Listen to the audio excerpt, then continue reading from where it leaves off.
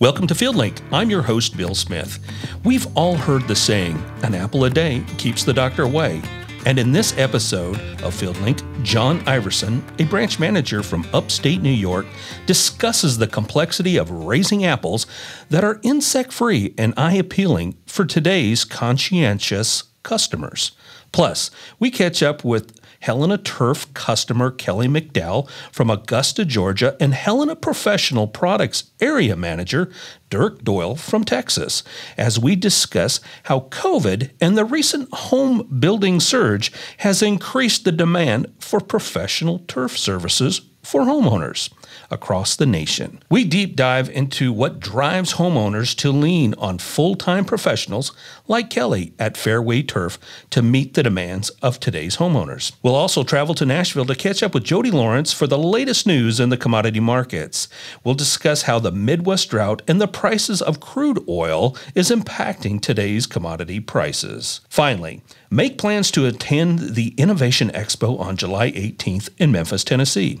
The Helena Products Group will be featuring the latest in innovative products and technology that will help you maximize the yield on your farm in a sustainable and profitable way. Ask your Helena representative for your VIP ticket to attend this exclusive event. Now, stay tuned for FieldLink.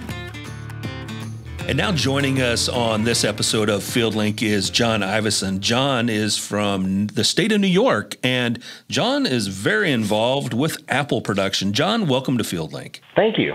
Appreciate you having me. John, tell us a little bit about you and where home is and a little bit about your background. Well, home here is the western part of upstate New York.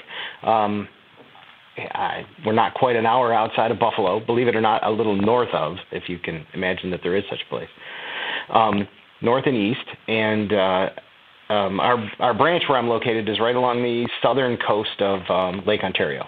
Okay, and you have a wide range of crops. For folks that are not familiar with that geography, you raise a pretty wide range of crops in that particular area of New York. Certainly.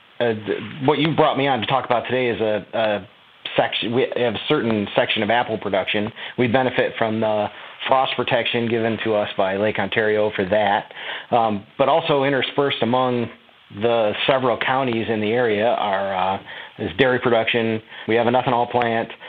We have a large processing vegetable industry in the area, as well as people that do fresh fruit and vegetable production. So it's a wide range of things that we get to deal with. Yeah, and tell us a little bit about your role, John.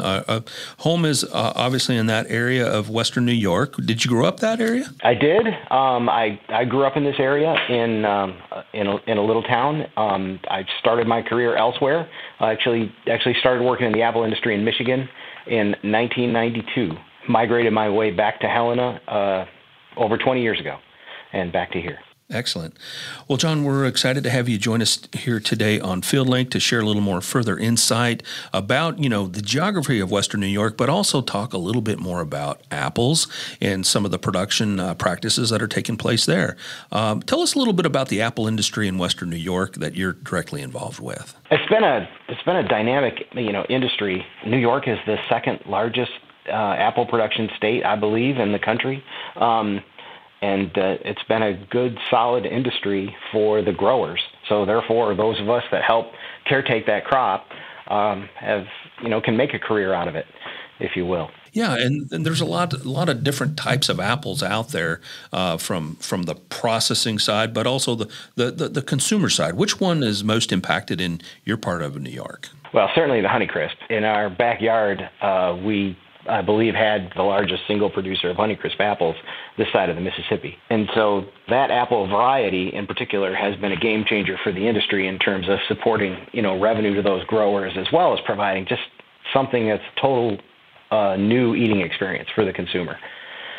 And so it's great when you can develop that variety through various production systems and learn its nuances and get it to market, and then know people will enjoy it. Yeah, that variety definitely has got a special spot on a lot of retailers, grocers rather, shelf space. Correct? It's very popular from my understanding. Yes, sir, it is, and And it's nice that you can have something that people want to purchase that has value.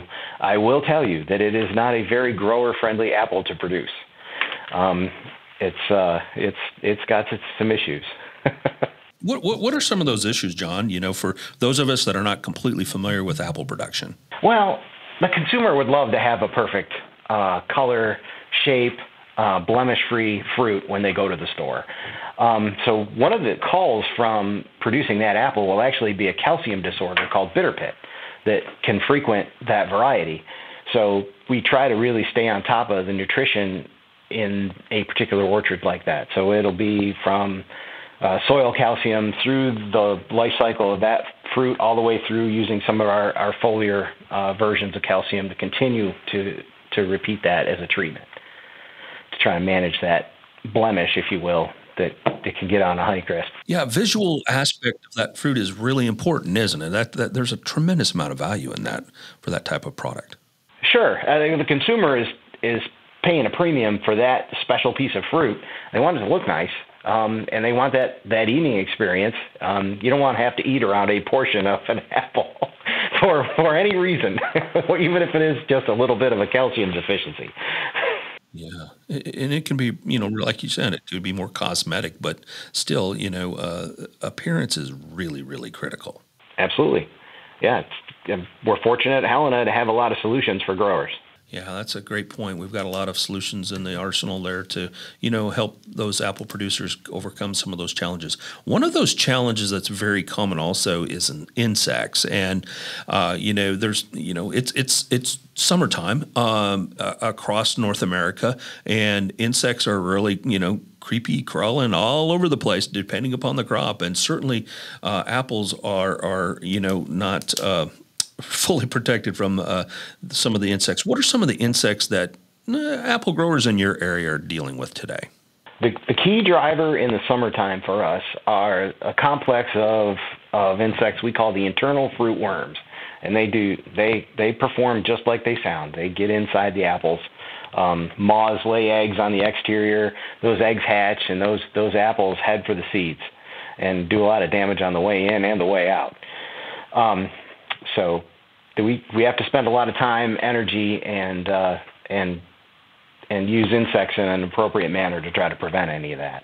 So what's the impact from this type of worm on an apple crop? I mean, if an apple crop has those kind of worms, is it pretty well discarded or devalued in a lot of ways? Yeah, there's a few that can, if you're a fresh fruit producer, apples are going to go across the grading line, and there's a lot of technology today to try to sort out the good from the bad, and many of those will be caught before they ever make it to the consumer. But it's just so much more important to prevent any of those apples from making it into a bin at harvest time. So we've got to be very diligent about protecting the fruit. So how do you go about that, John, at your branch in terms of helping growers protect that plant from, these types of insects? Well, at our branch, there's 4 of us that scout for apple producers across the 3-county area that we help. Probably on a schedule of 7 to 14 days, somewhere in there, we are making a trip through those orchards, making sure there aren't any problems. As you scout, there are different tools that we use, whether it's just evaluation visually, or we use traps that can track moth populations. Those help us time sprays. So when you see an increase in moth flight, that helps time when we need to apply an insecticide to prevent prevent a hatch or prevent those larvae when they hatch from doing any damage. Yeah, and I think one of the moths we talked about earlier when we were prepping, the cottle moth, that's a pretty common one. Is that correct? Yes, codling moth has been around as long as apples have been. So it's interesting how things evolve together. So they kind of side by side, huh? So it's a pretty common moth in apple crops then. Yeah, all the way across the country. It doesn't matter whether you grow them here or Michigan or Washington or Arkansas. There's going to be codling moth around the apple production, for sure. Okay, and how do they impact that crop? Is it more aesthetic? Do they go in and do a lot of damage as they turn into a worm? Yeah, that one is more than just aesthetic because, that worm will burrow its way into an apple. Again, doing a lot of damage on the way in and the way out when it exits. So that is garbage when they're done with it. That's for sure. What are some of your solutions then, John, with calling moth and other insects too, for that matter? So under significant pressure, which is kind of what you have when you have a lot of apple production all in one area, it's not unusual to get a significant pocket of high insect pressure. We attack these pests just like other producers will of other pests across the country. We need multiple modes of action of insecticides in this case, obviously, that will go after the pest in different ways to keep something new and different in front of those, or just rotating families of those chemistries. So we'll start with a certain family of chemistry against them in June. That may transition in July, and then a different family of chemistry in August, if that makes any sense. So what are some technologies that you guys are using in your area? I think you've got some new things that you're kind of exploring with different ways to trap and try to get ahead and better understanding these particular insects. Sure. So if you think about it, a 3-county area across our region might not sound like a lot of time or space, but we'll have one person on Mondays check traps across that area and put 200 miles on a vehicle and tie himself up for a full day. Plus, he has to record all that data and then get it back to us and the customers. So one technology we started to use this year is a camera trap. One of our suppliers, FMC, they make an insecticide that we use called Alticor that is used commonly by us in our codling moth management programs. So instead of that person having to physically look at every trap, we can, from the office, take a look and see if we've got much of a flight going on that week. Sends us alerts, and that's really helpful. So that's one technology that we're utilizing in addition to scouting and just general trapping. So basically we can use this digital technology to monitor a wider range of, geography to get ahead of some of these flights and eventually maybe make a better prescription if needed. And or make ourselves more efficient. So yes, I agree with you that those things can happen, but I look at how our manpower is getting used because it's not that productive to be looking at a trap and counting moths. If that person can be looking at trees and looking at other things, that's probably got a little more value ultimately. Yeah, I think that's a great point. It's not that you're looking at the trap and doing counts like that is an important piece of evaluating an apple crop, but there's a whole lot of other stuff to be looking at too. As you mentioned, there could be some calcium issues, there could be some root issues, on and on and on, correct? Yes. There are a plethora of diseases. There are other insects, a tremendous number of things that happen in what I call an orchard ecosystem. We've managed crop load. If you can envision it, every apple as it blooms, every bloom can turn into 5 apples. And if you had a tree full, you couldn't grow an apple any larger than a pencil eraser.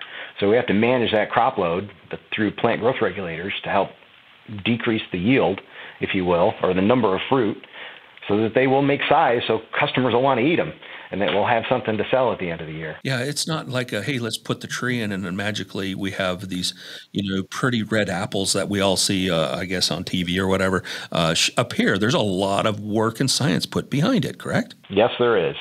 I love it when folks come to visit us here at Helena and once in a while they want to plant trees in their backyard and ask how to take care of them, and I strongly encourage them to save their money and go buy their apples at the store and let the professionals handle it. There's definitely a lot of work to it.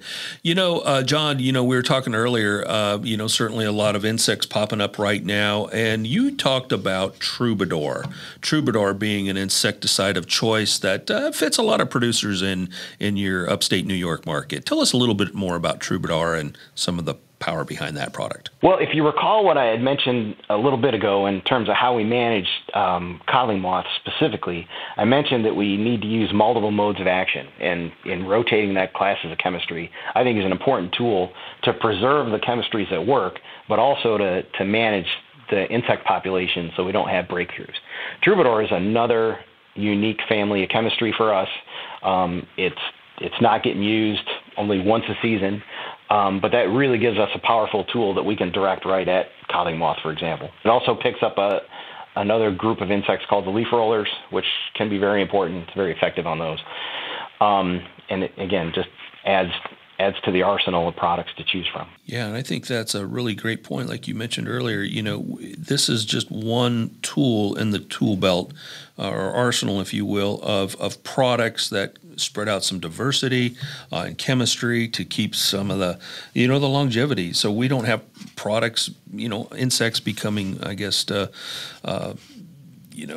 not so much effective, losing efficacy over time. And Troubadour certainly helps add to that mix of products. Sure. Like I mentioned in the beginning of this, I've been doing this since the early 90s. I've seen products come and I've seen products go. And it's something I try to talk to people about because everybody wants to gravitate toward the cheapest thing always. And I've said, okay, that cheapest in the short term may not be the cheapest thing in the long term. We've got to incorporate other things into the program. So if we always have these conversations. I think that's a really great point, especially on a somewhat of a permanent crop like apples. Apple trees, you get that that crop established.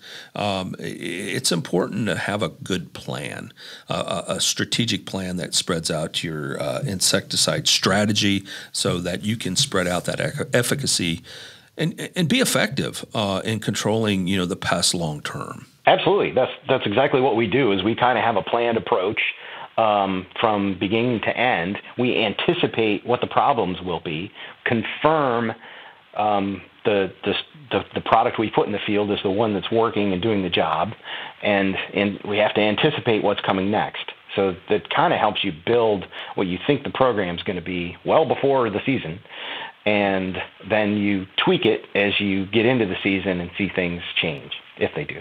John, one of the, dealing with all of the insecticides as well as other nutritional products, the apple crop really does have a wide, range and demand of different applications. Talk to us a little bit about kind of your go-to adjuvant program. What kind of adjuvants are you utilizing on, some of these applications, such as insecticides in your crop rotation? Well, adjuvants can be a very important part of a tank mix strategy. There are certain products we're using at times that require water conditioners. So Quest is in that same family of Request and some of our other tools, but it buffers the solution as well as a water conditioner to prevent any hard water tie-up, if you will. So Quest is important in a lot of our plant growth regulators, goes in a lot of tanks. And then we rely more on the other adjuvants for improving coverage, for reducing evaporation, to try to get that performance that we need. And there's a lot of things in those tanks. So, making sure we have compatibility is another thing that those adjuvants will bring. We probably don't talk about that enough. To your point, yeah, compatibility is something that often gets overlooked, but you're mixing, in some cases, some pretty complex tank mixes, correct? Yeah, you might have a couple of fungicides, a couple insecticides, plus then some nutritional products in some of these mixes. You think about the cost of labor and diesel fuel, producers need to be efficient with their operations. And so we have to make sure that we have mixtures that are safe and they're going to perform the way they want and they get the job done. So we spend a lot of time thinking about that. Our lead products are there's a spreader sticker called Cohere in our lineup. And we've really adopted a lot of that over the years. As the chemistry has changed from the early part of this century, I guess, when we used to have pyrethroids and organophosphate insecticides that we were counting on performing. The new ones are translaminar type compounds that are meant to dry on and get in the leaf and have some systemic capabilities. So you have very different expectations about what you want that active ingredient to do today than we did 20 years ago. So that requires a different adjuvant to consider in some of those situations. So Cohere is a part of our program with some chemistries. There's a fairly new adjuvant called Hyperactive. I don't know that it's new with Helena anymore. It's new to some customers. One of our intern projects a few years ago, one of our interns put it out side by side with a competitive product, and we had some pretty profound performance improvement using Hyperactive with some of the more finicky insecticides, I guess. And so we adopted using it a couple of times a year, and we'll find fits for adjuvants when it makes sense for us. Yeah, John, I think that's a great point when we talk about adjuvants and some of these complex chemistries and diverse chemistries, that they all have a different purpose, a different goal, and like that chemistry has a different purpose and a different goal. So do some of these adjuvants. We need to utilize their chemistry benefits to our advantage, and it's important to have a wide range portfolio, because there's really not one size fits all, especially in an apple crop. That's true, and I know it's frustrating for customers when I have 4 different adjuvants I will have prescribed over the course of that season, but it's the right product for the right mixture at the right time. Yeah, I think that's a great point. The right product at the right time for the right situation, and that's really, really important for growers to understand that there is a wide range of adjuvants out there, and you, as a trained professional at Helena, are trained to identify the right adjuvant for the right time. It's about identifying those adjuvant characteristics, understanding the characteristics of the chemistry, and making sure we get that marriage right. Yeah, I think that's a great point. It's all about having the right marriage at the right time and so forth. John, what are some of the other challenges that some of your customers are dealing with right now as it relates to apple production? Well, in 2023, it's frost. We do have a little bit of damage on the crop this year that we're going to have to work through. The lakeshore guys, we literally do have growers that farm right to the water on the shore of Lake Ontario. Those guys are fine, but the production that's about 10 to 15 miles south of there definitely got hurt by a cold snap a couple weeks ago. So, that's the latest stress, if you will. How do growers in those geographies, to your point, that had some, or I guess it would be springtime frost at an untimely situation, how do they overcome some of that? What are some of the solutions around that? Or are there any? Probably the best solution recently is crop insurance programs. There's frost mitigation technologies that people have tinkered with for generations that sometimes work, and sometimes they just spend a lot of money on them.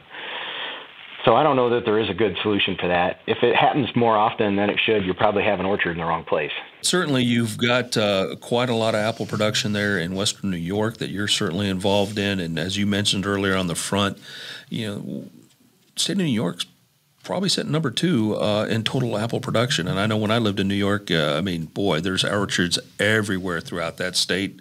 And I know a lot of our listeners often think of New York as, New York City, but boy, there's a lot of agriculture in New York, and I think it's important, and I'm really glad to have you on the FieldLink podcast today to share some of the insight that you have as far as apple production in the state of New York.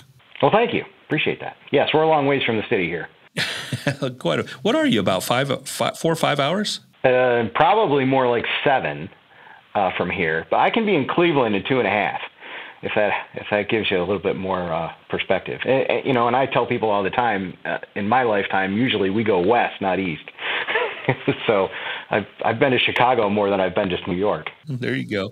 Well, and it's a little more challenging drive to go east than it is west, that's for sure. But, John, is there anything else you want to share with our listeners today about apple production, insect management in apple crops for this year? I would say no. I would tell you, though, that I tell the audience that apple a day keeps the doctor away. I definitely believe that, and it will sure help my customers. Well, we definitely want to help support agriculture and certainly those growers that you're working with on a daily basis in Western New York. So, John Iverson, thank you so much for joining us today here on this episode of FieldLink. Thank you.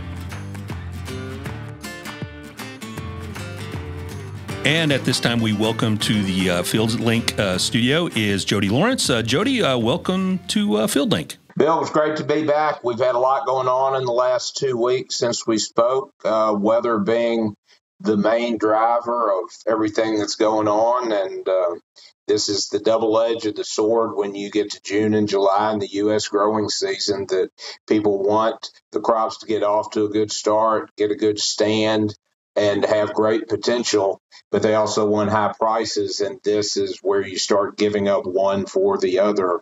And it's been so dry in all of May, and in a lot of parts of the Corn Belt, it was the driest May on record.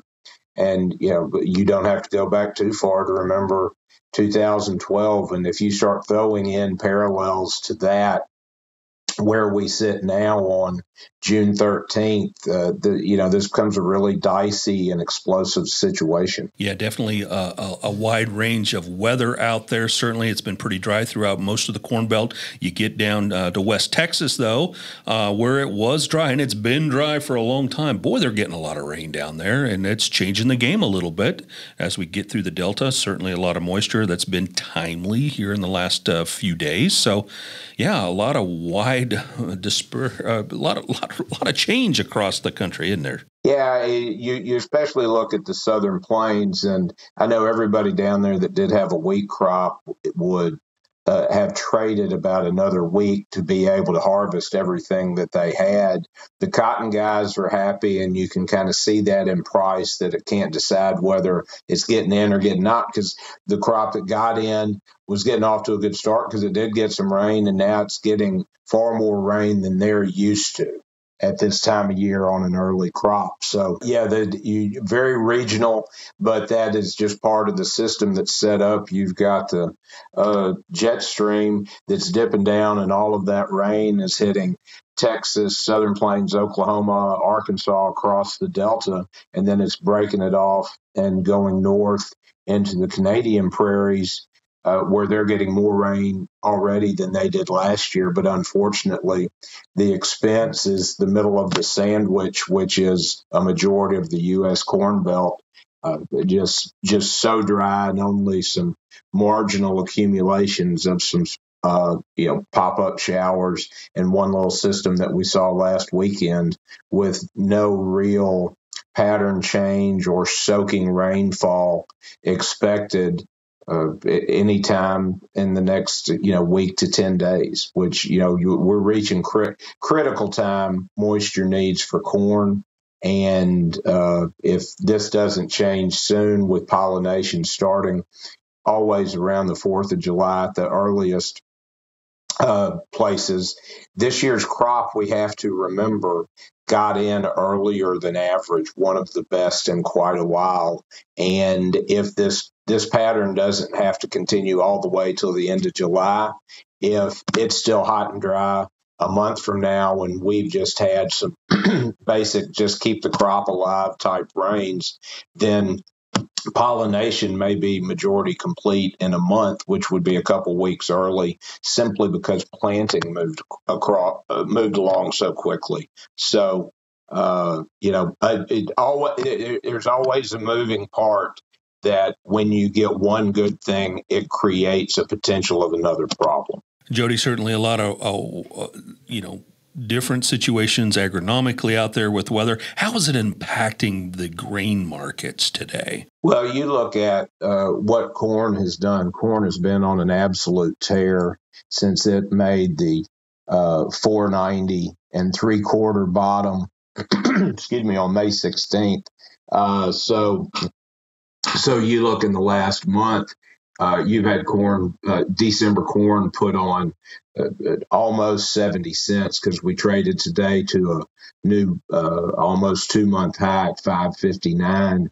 And we know that the corn market had been trading lower, trending lower, overly bearish. We had a big yield number out of the March report of 181.5. We had a huge Brazil crop that was hitting the market, and our exports were poor. And then all of a sudden, if everything started going well, which it was for planting, when this shift occurred, everybody was caught on their left foot when the curveball came in. And you can see now we're about to trade over 560 for the first time in quite a while on December corn. And, you look at some of the old market things that you think about that of I think it's 17 years, but 17 of the last 17 years since we've had the revenue-based crop insurance, at some point over the course of the growing season, the price of December corn went back over that price, and that price was set at 591 and a quarter. And if it doesn't rain, I would say 591 very easily in our sights. If not, and if it doesn't rain, you've got to look at everything that happened last summer as the crop began to fall. Once harvest began, once we started to get that feel for it in August, that this could be deja vu all over again. Almost 1 year later. So it's unfortunate because I'm in the camp as well as everybody with Helena. We would love to see big crops and figure out a way to market them, take advantage when the opportunities are there, because we know what the tail of or how long the tail is for a major drought and the other problems that it creates off of the ag system. You definitely, weather impacting that price, and, prices look good, but to your point, we got to have a crop to go with it. Jody, let's switch to soybeans. How is the weather impacting the grain markets for soybeans right now? Well, soybeans have been dragging along, and as we sit here on Tuesday the 13th, you've got November beans up 36, and you've got July beans up 40, and those are the two biggest days that they've had probably back to in all of 2023, at least for the last several months. And they're really you're looking at firming cash basis in Brazil, which means that they finally may have chewed through all of all their crop they don't have bin space for. And also you're getting some kind of quiet Chinese demand coming out of the Pacific Northwest for both corn and beans. So generally firmer cash markets, but also you've got the fact that you're at a critical beginning to kind of pod set also in the bean market, looking at this weather that even though beans can curl up and play possum for a little bit longer than corn, they can't go without moisture and for too long and expect to have a full crop. So, and you also get a little bit out of whack because before today you had $5.60 December corn and $12 November beans, and that was a little bit of an imbalance when you look at everything that's going on in the world and where we are in June. So, beans, bean oil. Certainly a strength, the renewable biodiesel industry. The Biden administration is expected to put out their updated mandates on and RINs by the end of this week. And bean oil has really been the best of the best looking of anything inside the bean market. It's unusual that the bean oil contract could lead the bean complex for any length of time, but you certainly have the potential if all of that demand hits the board like everybody says this summer. And definitely a lot of opportunities yet for soybeans. And, as you mentioned, some of those alternative resources really popping up with the administration around the Green New Deal, so to speak, driving a lot of that behavior there as well. So certainly a strong demand. Hey, Jody, let's talk a little bit about the Black Sea. We've seen a lot of transition, a lot of hype, a lot of noise, good and bad, as it relates to the Ukrainian Ukrainian situation with Russia in the Black Sea. What's your take on that? Well, I think as everything over there relates to the export potential for Russia and Ukraine, what we found and what the crop and everybody from the beginning of the war really overestimated was Russia and Ukraine's ability to find alternate ways to ship things out, because although Ukraine's crop is going to be sharply diminished this year simply because of lack of supplies to plant the crop, what they grew last winter harvesting right now, they're being able to get out through train through Europe, even though that is not being sold domestically. They solved those problems, so they're sealed and going to the ports to other places to be shipped back around to the North African countries that are still food deprived. So whether Russia renews or doesn't renew the export corridor is really just becoming white noise to all of the trade, simply because they say they aren't going to do it right up until they do. They've renewed it 3 times. So while wheat has got its own set of problems because of the weather, when you look at the European wheat crop and also the developing Ukrainian and Russian wheat crop in the Northern Hemisphere, we are going to talk less and less, if at all, about the Black Sea export corridor deal and how it impacts. But sadly, as predicted, the spring offensive from both sides has brought that war back up to a fever pitch, and you feel horrible for everybody involved, and just hope for some sort of humanitarian end to it as soon as possible. Definitely, and certainly that kind of transitions over to the oil situation as it relates to crude oil. Lots of global trades taking place right now as it relates to crude oil, and certainly impacting, the agriculture market here in the United States. Absolutely, because when OPEC announced back in February that it was voluntarily cutting, Saudi Arabia in particular, cutting oil production, crude shot from $74 up to $82 a barrel. And it's been in a steady decline since. We got down as low as 67 within the last 10 days of trade, shot back up to 74 when Saudi Arabia announced that they would be working on additional cuts, because this is now the balance of where crude oil market is.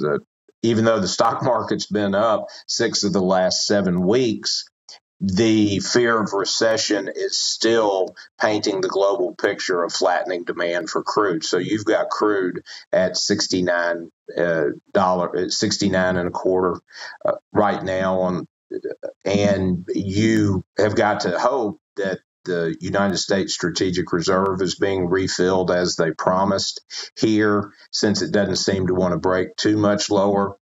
But as long as the recession and what the Fed is going to do, I believe they're meeting this week again on interest rates and what the economic numbers look at, that's really the barometer for oil, whether it's going to be trading at 67 to 72 or we're going to see that breakout back towards 80 or above.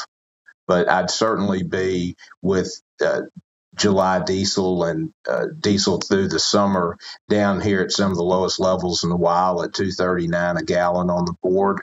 Keep topping off your tanks, because at some point this, you've got to figure higher prices are coming. Yeah, definitely a lot of movement in the energy area, specifically around crude oil.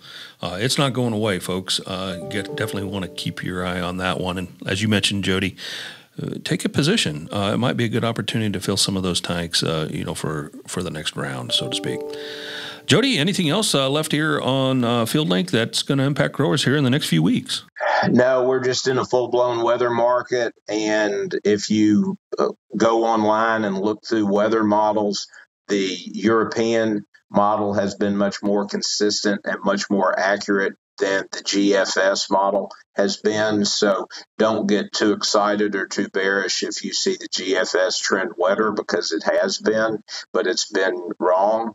Where the EU model has stayed consistently dry with just pop-up showers. And my biggest concern is we're heading into another 3-day weekend with the new holiday of Juneteenth being celebrated and floating around Father's Day. We have the markets closed on Monday the 19th, so that's another 3-day weekend weather market waiting to unfold for us. So a lot of volatility.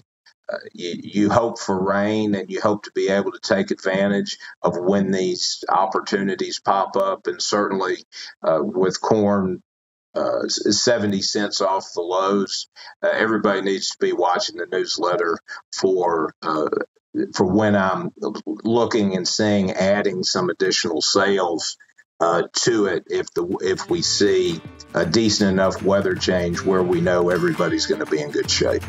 All right, Jody, I want to thank you for joining us on this episode of FieldLink. And folks, if you're interested in getting that daily newsletter that Jody talked about, reach out to your Helena representative to learn more on how you can get the daily newsletter from Jody Lawrence. Thanks, Jody.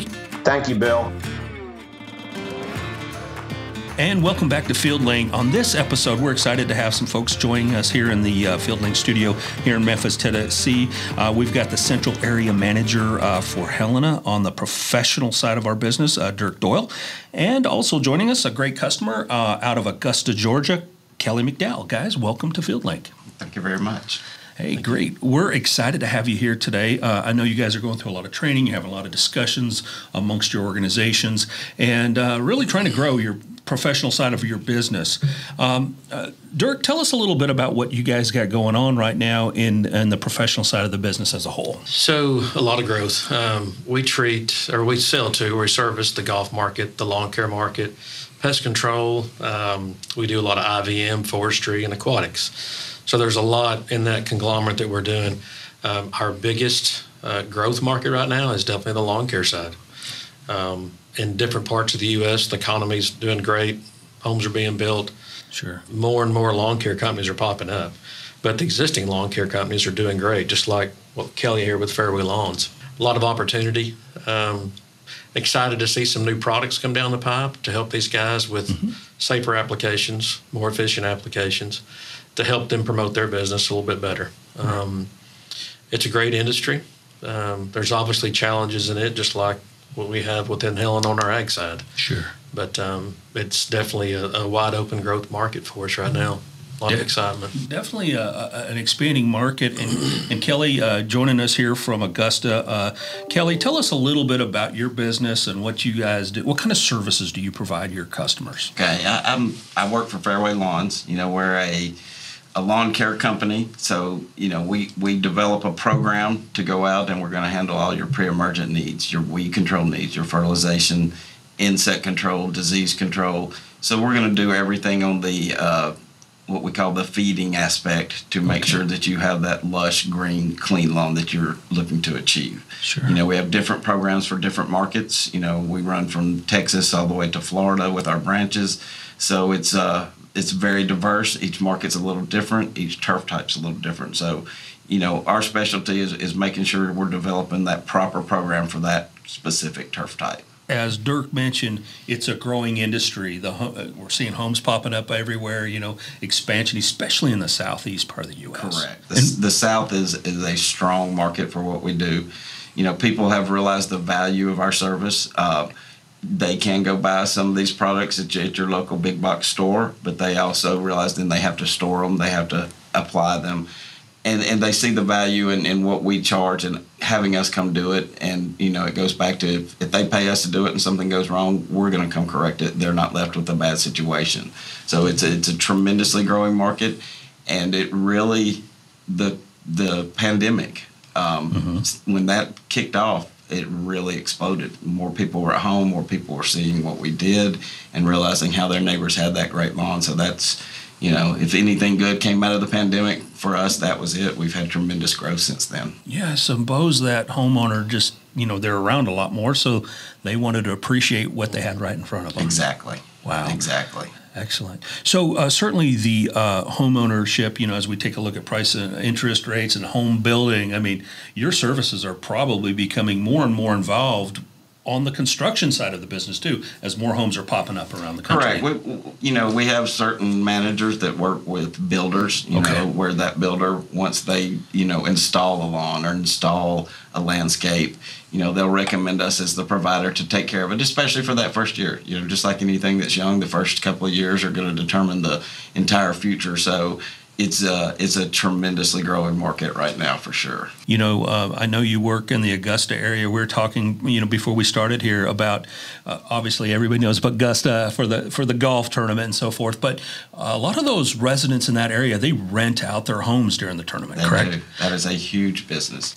And then they call you sometimes, hey, we need help. They call us, unfortunately, a lot late. Generally we'd love to be out there that fall to prepare it for the spring, but we'll get a call a month before. I'm renting my house. Can you come make my yard green? Well, it's 40 degrees outside. The nighttime temperature is still cold. So that ship has sort of sailed in that aspect, but we'll try to educate them and let them know there are certain things they could do. But yeah, that's a big one. They want those homes to look good for their guests because they get big money for that. Yeah, that's definitely appreciates the home value as a whole, taking care of your lawn, correct? Correct. Mm-hmm. It's a huge appreciation. Yeah. The first thing people see when they're looking at homes is the outside.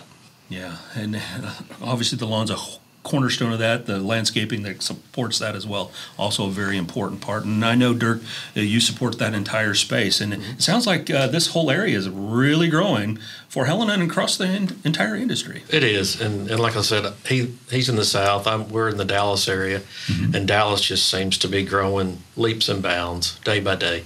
And to be honest, we see more lawn care companies like Fairway pop up right and left. Every one of those companies are telling me they experience 20 to 30% growth every year. Wow. Which is phenomenal for any kind of business, I think. But I think what you mentioned earlier about the green part of the lawn and everything, I think there's a lot of personal satisfaction that comes out of that. Whether a homeowner does it themselves or they pay a company to do it, you have a Fairway Lawn come in and do your lawn. You show up at home and it's kind of a prized possession in the neighborhood. Right. You're keeping up with the Joneses, so to speak, and Sure. That seems to be a competitive edge that helps our industry more, that everybody wants to have their lawn look a lot better than the guy next to them. So for Helena, that gives us a lot of opportunity to continue to dig in and find the new products that are going to help these guys with cleaner lawns, healthier lawns that last better in drought situations. Just provide a lot of opportunity for them. Today, we're providing a lot of training for them to see some of this new technology that's coming down the pipe to make their company a little more efficient, give them better opportunities to apply safer products and achieve that green, healthy, Augusta-style turf that everybody Right. wants to see. Yeah. Definitely. And you touched on some really important things, and I think this translates even to the homeowner. In my opinion, we're coming out with products like Resgenics, which is a water management tool for lawn care professionals and homeowners and folks in the ag business, for that matter. It certainly ties off to a lot of this emotional space of, I'm going to have a good quality lawn, but I'm also going to be sustainable in that process. Exactly. Yeah. Earlier, Kelly, you talked about working with some outside groups that helped you better understand your business and some of those emotional things that drive a consumer or a homeowner to, why do they want to do business with an organization like yours? And what are some of those tips? Correct. So we did an interesting study that involved a lot of market research, consumer surveys, and the number one reason or the number one thing that consumers were looking for was a kid and pet safe product. We were really surprised at that. We all thought, I've been in this business a long time. We figured it would be price. We thought price would be number one, but everybody wants that safe product that still gives them the results they need. And, that's where we work with Dirk. They get us the lower use products. The product industry has changed tremendously since I've been in it. Sure. So you're seeing, a lot of products now where it's just such a low amount of active ingredient, but it still has the effectiveness you need. And that seems to be the direction that consumer wants to go. They want it to look good, but they want that low footprint. Well, I think that's a great point. If you step back and look at a lot of marketing studies, people are driven by emotion. And you touched on it earlier. With COVID, people are around their homes a little bit more than they have been. And I think that drove a lot of behavior. And everybody seems to get a pet today. If you go to the grocery store, the pet food aisles are huge. And making sure that pet, it's an extension of the family in a lot of cases. Absolutely. And we also offer flea and tick services. So, that's a big uptake for our customers, to help keep the nuisance pests down, as we call them. Mosquito control is something that is just a booming segment of our market. Everybody, if you live in the South, you know what mosquitoes are. You have mosquitoes. So those are two great products that we have available in our list of services, and we're seeing a lot of other companies start to add those. But here again, we get to use low volume products, lot less footprint, so the customers love them, and we still get the great results with it. So Kelly, as a homeowner, I know that you can certainly go to, as you mentioned earlier, at the big box stores. We can pick up some of these products, and for the most part, and get them down. But for me, it's timing. Timing's everything. You are so correct. It's something we preach to our customers. What we apply is important. When we apply it is almost, if not more important. Certain products have to be at certain times to get the intended results. And if you're off timing, then you're almost wasting your time and your money. So they call us, they're on a program. Our software does the rest. We're coming out when these applications need to be made to make sure that you're going to get the most bang for your buck, if you will. So it's, like I say, the most homeowners are really starting to see the value of our service. Interesting to learn a little bit about some of these other additional services, the flea and tick prevention. Again, it kind of ties back to that homeowner that may have a pet, and how do they control that? It's taking care of Fido, right? Yep, that's exactly it. And the kids, Sure. Not just the pets. A lot of people spend a lot of time outdoors, especially in the South in the summers. It's daylight till 9 o'clock, which is the prime time for most of those nuisance pets. So it's been a huge service add-on that we've had. And we're really just now breaking ground on it. So I expect to see the results of that, grow exponentially and rather quickly. So, guys, I would wonder, with a lot of people in transition today, more probably so than ever, meaning moving from maybe New York or up north to the South, or from way out west to California to Texas and some of these areas. We're seeing a lot that's happening all here in Tennessee. We've got a lot of people transitioning. So when going through that process, we're dealing with different lawns, different turf types. What's some advice for those folks that are in transition, maybe going to a new market? I'm one of those people coming from the north down to the mid-south. I've got a whole different type of lawn that I'm just not used to managing. What's some advice that you can share with our listeners? We see that so often. So, we'll have people from up north move to the south. The first thing they notice is in the South, your grass goes dormant in the winter. They're not used to that. They're used to green grass year-round. I tell customers, when you move or when you're looking to hire service such as Fairway Lawns, always make sure you know two things. What kind of grass do you have, and how much square footage do you have? That is how most companies are going to determine your price, your program, and the applications to be made. Those are things, I would say a lot of it you can find on Google. You can measure your own yard. But if you have that knowledge, when you're shopping these services, it's going to help you out tremendously to make sure you're getting the service that your yard needs, not just a chicken soup approach. Yeah, definitely a good point there. And like a lot of things, how does Fairway Lawns, how do you go to the customer? How do you market your services generally to the homeowner? So, we do a combination of digital marketing, of course.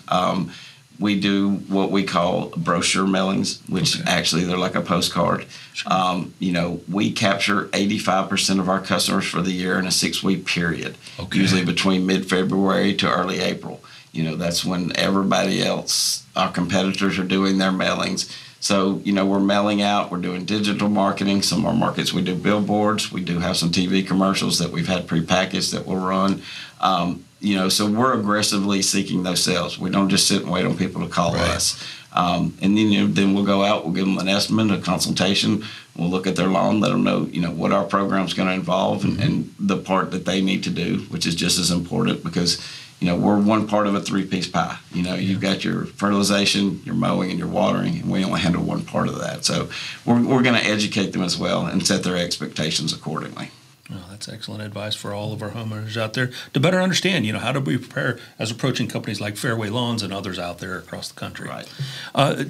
Dirk, what kind of trends are you seeing, I guess, really in the Texas market up through the central part of the United States? Are you seeing some similar trends like Kelly's seeing here in the Deep South? Oh, absolutely. I don't think there's a lot of difference between his South and our Southwest Sure. as far as that goes. Back to the question you asked him about people from the North moving to the South. We Sure. have a lot of that. We have the California coming to Texas. We have them coming from the North.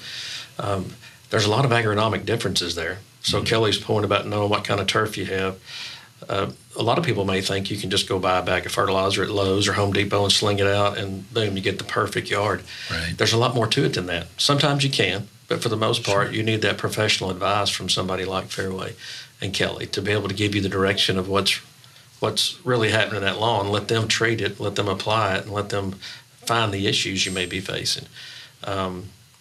As far as the trends we're seeing there? I guess one of the things that I see kind of question about, we talk about different fertility programs and herbicide programs, insect programs, but sometimes it can go even deeper. Tell us a little bit from the soil perspective. A lot of different homeowners have different soil types. We talk about transitioning. I know coming from Iowa, where we had 8 foot of topsoil, to here in the Delta, where I've got about 1.5 inches, and it's all clay, it's much different. And I'm sure that's true in both of your markets. Correct. Well, that gets back to that agronomic thing. So, like we said earlier, there's a lot of new homes being built in the Metroplex. And a lot of these builders, they may put some bad soil back in, and they may put good soil. Right. So the numerous lawn care companies that we've worked with will call us and say, hey, I've got this troubled yard. So we'll go help them diagnose it, look at it, see what's wrong. A lot of time it's just a hard pan clay there. So the homeowner's having a hard time getting water irrigated. The turf may be stressing back from drought. Mm-hmm. No root growth at all. So there's products and options that we can offer for that lawn care company to help address those issues for that homeowner. So it's a win-win for both sides, or all three sides really. Helena wins, the lawn care company wins, and the homeowner wins. He fixes his problem. So, but that is, if you're talking about a trend with the new homes, I would have to say that is one trend that we see with every lawn care company that we work with is some of the agronomic soil issues that they face from just the way they level that soil back out. It may not be the perfect soil that you want. Right. So you've got to have those amendments to fix those issues. So we're able to provide that for those lawn care companies. Oh, that's great. And, it's a very common problem. I'm dealing with that right now myself. So I totally understand. To the south. Yeah, it's just like, wow, what's underneath there? But, that's kind of the, I guess, card we're dealt with, a lot of rapid building in some of these markets. And, speed's everything. Everybody's trying to beat the interest rate thing. Absolutely. So this is one of those after effects, isn't it? Correct. Yeah. Guys, want to talk a little bit about some other consumer trends that you're seeing out there. Certainly we touched on, some of these buying habits. We talked about the importance of pets and kids. What are some other habits that kind of surprised you in your study there, Kelly?